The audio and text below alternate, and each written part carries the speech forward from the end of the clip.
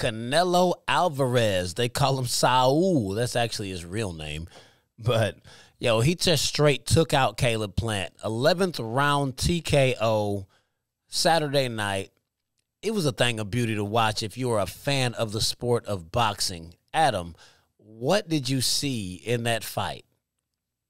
Well, Canelo Alvarez, I mean, we got to credit this guy with the immense knowledge and just awareness that he has for the game of boxing. He's the best boxer in the world right now, and nobody can tell me different. Canelo Alvarez right now sitting at the record that he's at with the poise that he has in the ring every single fight. And the one blemish is to Floyd Mayweather. Go figure. We could easily be talking about a technically undefeated boxer. I know he's got a couple of draws right now, but when you talk about, a main emphasis point of this fight, Canelo wasn't afraid to lead forward with the lead foot. He wasn't afraid to kind of show some fakes to Caleb Plant to where Plant had to guess, okay, where is he going to attack me next? Because we've seen Alvarez, he loves to lean forward on that lean foot just to kind of sway away. But when you feel like that energy is coming towards you, your opponent might not necessarily know what's coming for them afterwards. But this was a great fight, two superstars just going back and forth, punch for punch, round after round, until it got about to the 6th or 7th round. I felt like when Canelo just really locked in, put his head down, got his mind right, and just,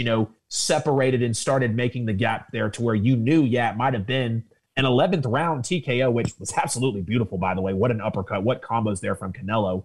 You had that feeling that Canelo was closing in and he was going to take this fight. But I think he was clearly the aggressor in the fight, and Plant was, going back and forth with him, exchanging some body shots. He did have a nice shot on him to the face at some point in the match, to where you did see Canelo exercise a good chin. But at the end of the day, you could tell that Canelo was going to win this fight. You saw with every body blow, with every lean, with every fake out, that Canelo was taking the advantage here. And, talking about the uppercut that actually, I guess, initiated that knockout in the 11th, when are people going to learn that Canelo has maybe the meanest uppercut in the game right now? I mean, for God's sake, he just broke Billy Joe Saunders' face. Okay, he had to reconstruct his orbital in the last match. Canelo literally said, yeah, I think I broke his face. And Saunders knew right when it happened, that was the big blow in his last fight. The uppercut in this fight was another major blow for Canelo Alvarez. I love what I'm seeing out of King Canelo right now. I can't wait for whoever's going to step up with him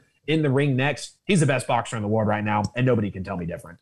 Oh, easily the best boxer in the world. I know I had a lot of people saying that Caleb Plant was the busier fighter. Like, just throwing random punches that aren't landing does not mean anything.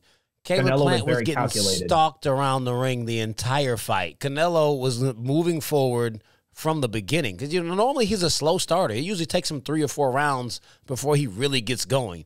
By the second round, Canelo was stalking him, and he was destroying his rib cage. I was getting hurt watching it. Like, I started to lose my breath. I mean, he landed 53 body blows in this fight, and you could see it.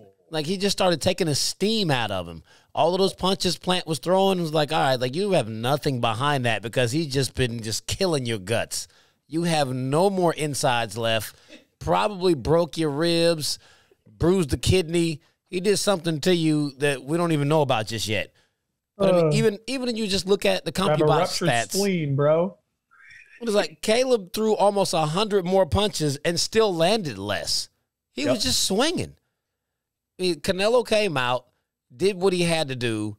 I mean, he tactically just took that man apart. He, at no point did it ever seem like Canelo was bothered, like he was hurt, or there was any chance that Caleb Plant was going to win that fight. I really was surprised at the scorecards when I saw them. I mean, Canelo was up on all the cards, so he would have gotten a unanimous decision, but he wasn't up by much. It was 96-94, 97-93, and 98-92.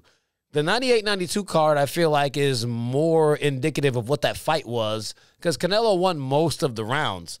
For whichever judge that was that had it 96-94, he must be related to Caleb Plant.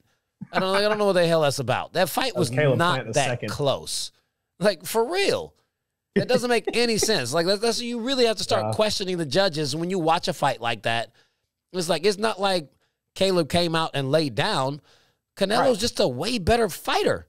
Yeah, and Plant took some big shots in the fight, but when you're talking about the 9th round, the 10th round, the 11th round, like, that's going to be a hard knockout when the time comes. And as that fight goes on, you're going to learn to take those shots less and less. Apparently, Plant didn't, because Alvarez had a hell of a time with the knockout on the 11th round. So beautiful fight. I mean, I'd love to see a rematch, honestly. Great fight here. And I'm ready, like I said, whoever steps up next to Canelo, it's going to be a hell of a fight yet again for the best boxer in the world.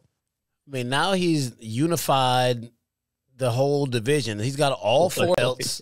So I don't even know if he'll give him a rematch. Like, Canelo is like, he's looking for more. Right. He's looking to break records. I mean, what, Manny Pacquiao won in, what, he won 8 belts, or was it in 8 weight classes? He's got something where he's got 8 of them. Yep. I think he's coming for that title. He's either going to move up, he's going to go back, he's going to do something to do more. I mean, he had the fights against Triple G. I mean, really, Floyd Mayweather is the only blemish on his record. I mean, I felt like he won. Well, the draw against Triple G, that was actually a draw, which a lot of people thought that it wasn't. It was literally 6 rounds to 6. Right. It was about as close. That's going to be a hard knockout. But I mean, he exhibited his chin in that fight. So we knew that there was nothing that Caleb Plant was going to do that he didn't feel when he fought against Triple G, and it showed. Canelo clearly has a good chin. He's a polished boxer, and ever since the Mayweather fight, he's been a different fighter. He actually fights similar to him ever since that fight. You know, that's really funny that you say that, too, because when you watch, if you look at some of the tape between the Canelo and the Floyd fight, and then the Canelo and the Plant fight, Plant was kind of playing that little defensive scheme that Floyd did, but you saw Canelo now as a mature boxer being able to, capitalize on that and actually being able to make moves there. Mike, I totally agree with your comment here. Canelo has punching power while retrieving. It is unbelievable, the skill level, and you saw that a ton in this fight. Being able to essentially throw your energy one way, but being able to revert back to also land a counter shot potentially, like, there's very few boxers, if any, in the world that can do that outside of King Canelo. So, again, hats off. Hell of a fight. I love to see it.